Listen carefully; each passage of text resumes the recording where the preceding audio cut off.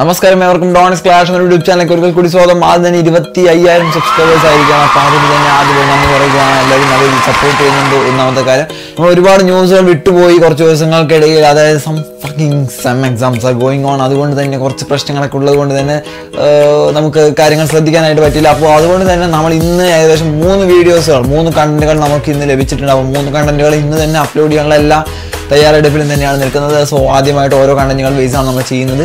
So T shirt ഒന്നും മാറ്റാൻ പറ്റുമെന്ന് തോന്നുന്നില്ല. കാര്യം നമ്മൾക്ക് ഓരോ കണ്ടന്റ് മാറുമ്പോഴും ഓരോ കാര്യമൊന്നും ചെയ്യാൻ പറ്റില്ല. അപ്പോൾ അതുകൊണ്ട് തന്നെ വേഗം വീഡിയോ നമ്മൾ പറഞ്ഞു പോവുകയാണ്. ഓക്കെ, ഇപ്പോൾ സൂപ്പർ കപ്പ് എന്ന് പറയുന്ന സംഗതി നടന്നുകൊണ്ടിരിക്കുന്നുണ്ട്. ഒരുപാട് പേരൊക്കെ അത് കാണുന്നുണ്ട്. പക്ഷെ ഭൂരിഭാഗം പേരും സൂപ്പർ കപ്പ് നടക്കുന്നുണ്ടോ എന്ന് പോലും അറിയുന്നില്ല എന്നുള്ള ഒരു സ്ഥിതിയിലേക്കാണ് വന്നിരിക്കുന്നത്. ഒന്നാമത് മലയാളം ടെലികാസ്റ്റ് ഇല്ല, കേരള ബ്ലാസ്റ്റേഴ്സ് എന്ന് പറയുന്ന നമ്മുടെ ടീമും ഇല്ല. അപ്പോൾ അതുകൊണ്ട് തന്നെ സൂപ്പർ കപ്പ് തന്നെ ആരും കാണുന്നില്ല. ഇന്നലെ നടന്ന ഒരു മത്സരം എന്ന് പറയുന്നത് വമ്പൻ മത്സരമായിരുന്നു. അതായത് Bengaluru FC versus Chennai city FC ആണ്. ചെന്നൈ FC അല്ല, ചെന്നൈ സിറ്റി FC. അതായത് ഐ ലീഗിലെ ടീമായ ചെന്നൈ സിറ്റി FCയുമായിട്ടുള്ള മത്സരമായിരുന്നു നടന്നത്.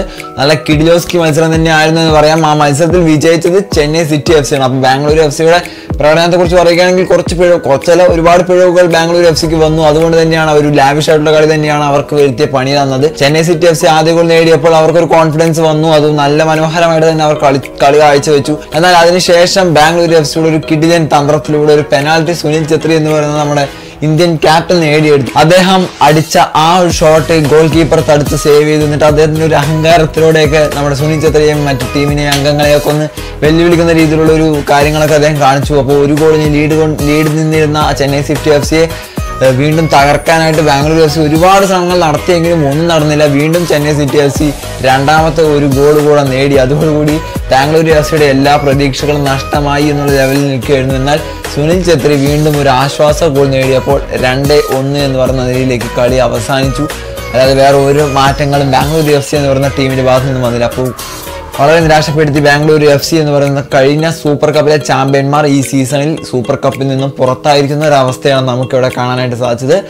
അങ്ങനെ ബാംഗ്ലൂരു FCയുടെ സൂപ്പർ കപ്പിലെ അവസാന മത്സരവും കഴിഞ്ഞിരിക്കുന്നു. അങ്ങനെ ചെന്നൈ സിറ്റി FC അടുത്ത റൗണ്ടിലേക്ക് ക്വാളിഫൈ ആയി. ബാംഗ്ലൂരു FC ടാറ്റ പറഞ്ഞ് അവിടെ നിന്നും പുറത്തായി. അപ്പോൾ ഇതാണ് ചെറിയൊരു റിവ്യൂ, പെട്ടെന്ന് ക്വിക്ക് റിവ്യൂ ആയിട്ട് നിങ്ങൾ പറയാനായിട്ട് വന്നതാണ്. ഒരുപാട് സൂപ്പർ കപ്പ് കാണുന്നില്ല, പക്ഷേ വിവരങ്ങൾ അറിയാൻ ആഗ്രഹിക്കുന്നുണ്ട് എന്ന് പറഞ്ഞ് കമന്റ് ചെയ്തു.